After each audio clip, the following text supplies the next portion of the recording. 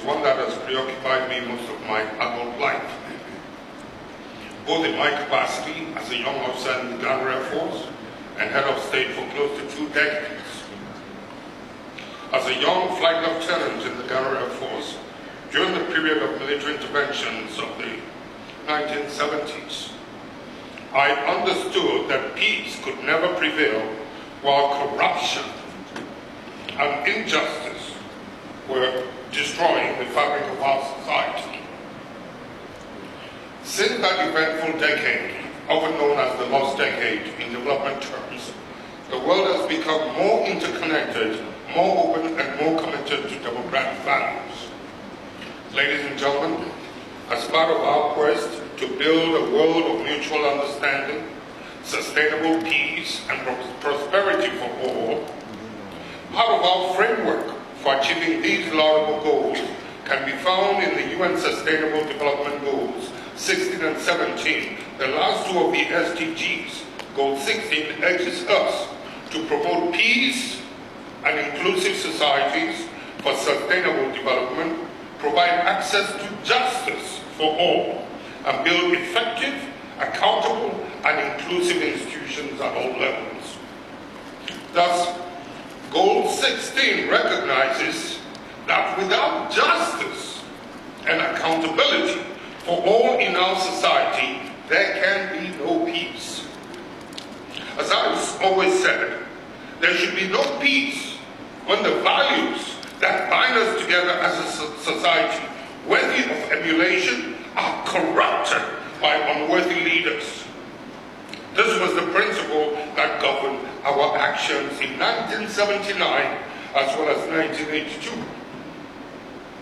But ladies and gentlemen, how do we implement global partnership for sustainable development if we do not confront the challenges of the current global political climate and the death of international political morality of some of the world's leading nations? How do we engender peace? How do we engender peace and security when some of the very forces that seek to impose their moral compass on us are suffering a serious decline in international political morality? Ladies and gentlemen, Madam Moon yesterday was sharing with us a suggestion she made to some Chinese about investing a tiny proportion of their military or security budget into providing initiatives that will bring comfort, especially into the lives of the underprivileged. Distinguished ladies and gentlemen, I am glad. Unfortunately, some of them are no longer here. I was going to say, I am glad that we have a number of high-powered American citizens with us, and I hope my comments will be taken in good faith. But I can see that Dick Chin is not here with us. The former speaker is also not here with us. Let's make sure they get copies of the speech, Mr. Chairman. Ladies and gentlemen, even though we were colonized by an English-speaking country, my children did not go to China or Russia for their education. None of us, or none of them, speak Chinese or Russian. We all speak English. We think in English language. We are still allies living and working together. So I don't mean what I'm going to say as a stab in their back. But I want us to draw attention to what's going on. The United States needs to do some readjustment in order to restore the image of the liberating country that she used to be. The United States will have to find a better way of taking the course of justice or democracy to needy areas. There was a time when America had the image of a liberator country, but her approach of late is undoing that image and making her look like an aggressor. If America is trying to undo the socialist or communist economic philosophy, capitalism has replaced communism in Russia and significantly in China. So why is there a persistent antagonistic policy, especially towards those two countries? Ladies and gentlemen, an impression is being created that the United States wants to control the world, and that's most unfortunate. Mahatma Gandhi once said he was in search for the truth in God when it dawned on him that God actually lay in the truth. Without the sanctity of truth, without the sanctity of freedom, and without the sanctity of justice, the quality of democracy we want to espouse will lose its value. Some years back, when I was in office, and President Zuma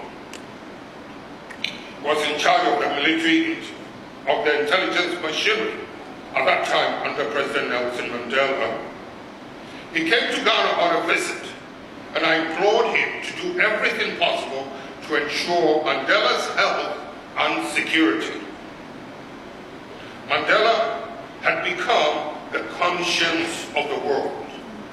The quality of his truthfulness and candor was very liberating and refreshing.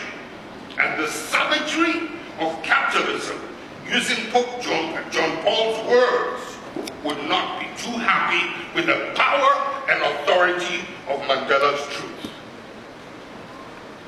Ladies and gentlemen, a few years later, when I left office, and Mandela was also out of office, and had become such a great icon, I called on him and suggested a way to preserve his voice and conscience through other outstanding and noble personalities for the benefit of the world. When he passed on, the United States, the old ally, needs help to see that a liberated image is becoming the image of a unipolar power bent on controlling the world. If an economic and moral might cannot do it, there is no reason why she cannot do so by military means.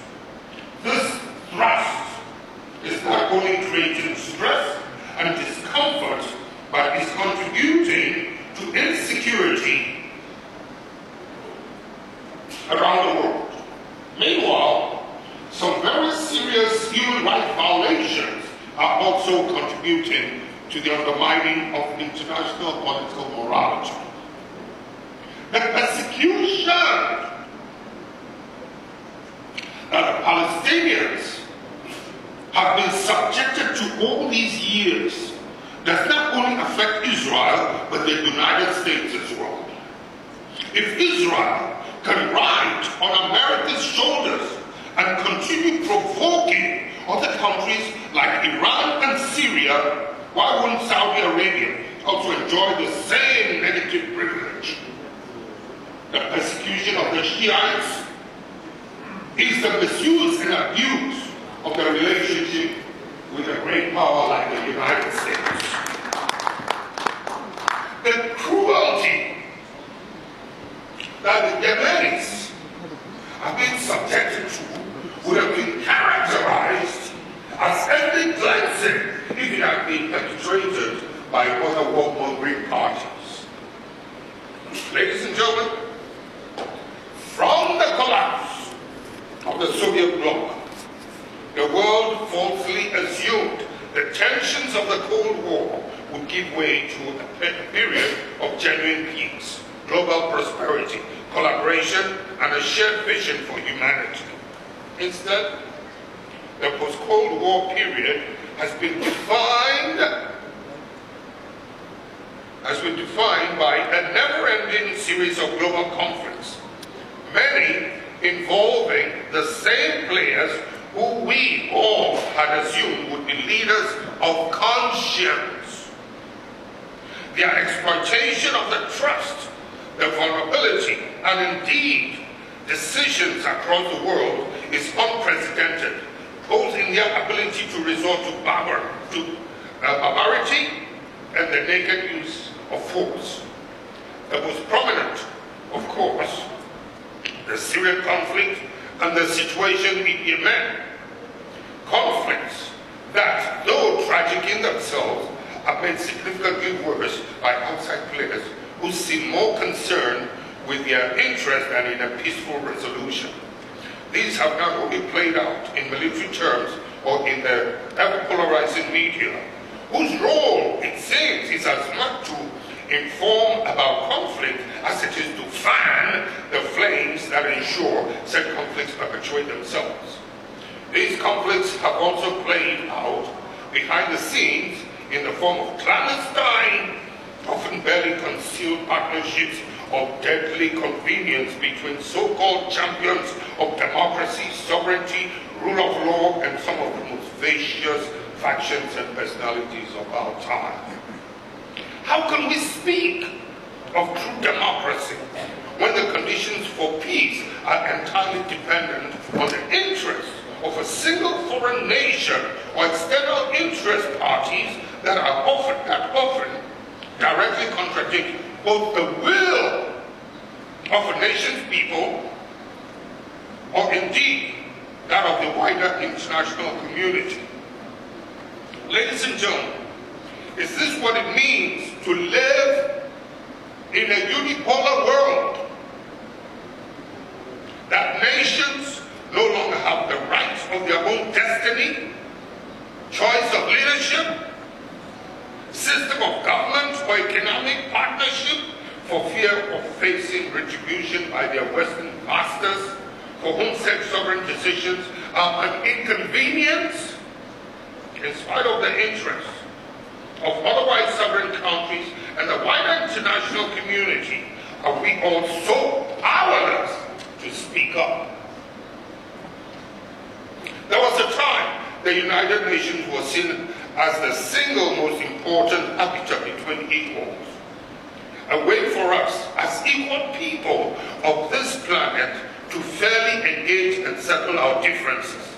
It is with irony that such a governing body, formed as a direct response to the most violent conflict in human history, is incapable of stopping even the most basic whims and caprices of some of its key members. Now, it seems the UN is a place where vulnerable nations, amongst others, go to beg in vain to an international community. Hello, I just have a few more pages, please. Thank you very much. This is not meant to be an all gloom and doom. In my time as head of state of Ghana, I've seen great suffering and an equal measure of incredible human kindness and solidarity in the face of extreme difficulties. Even in the darkest of times, there was always a chance for hope, change, and renewal for people. We captured this need for continuous change and development both in words and in deeds by a simple yet fundamental philosophy, that is probity and accountability.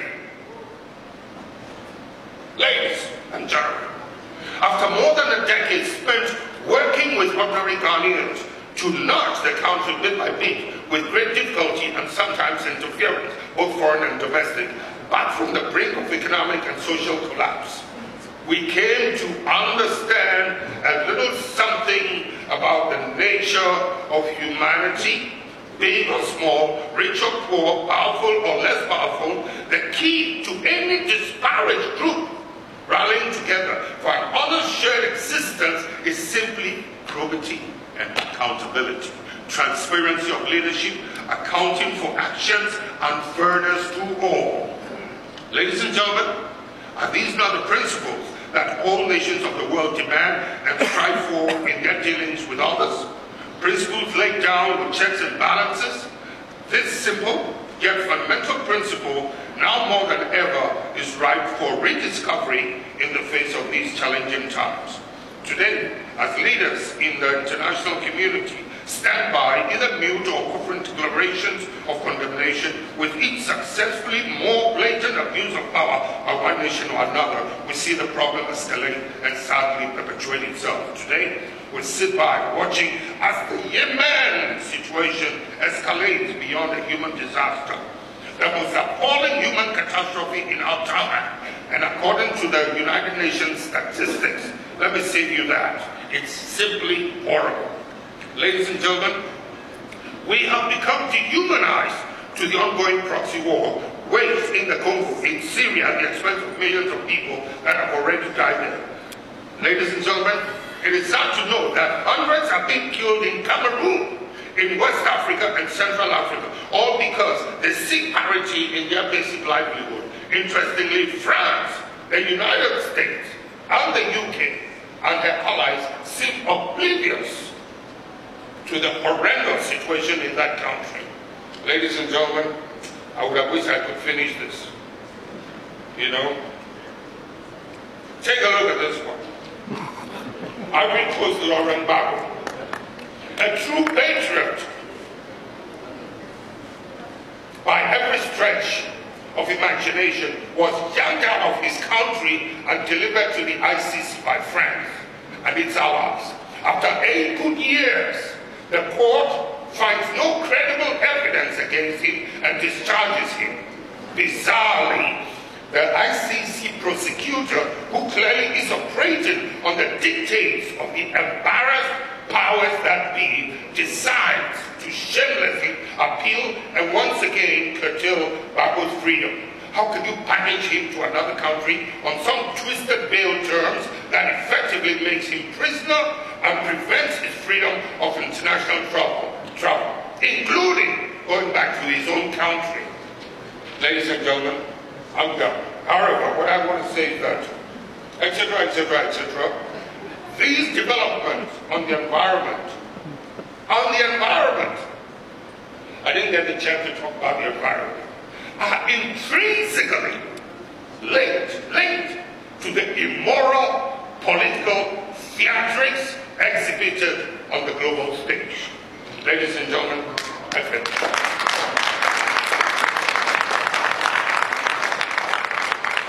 Thank you. Next speaker, I invite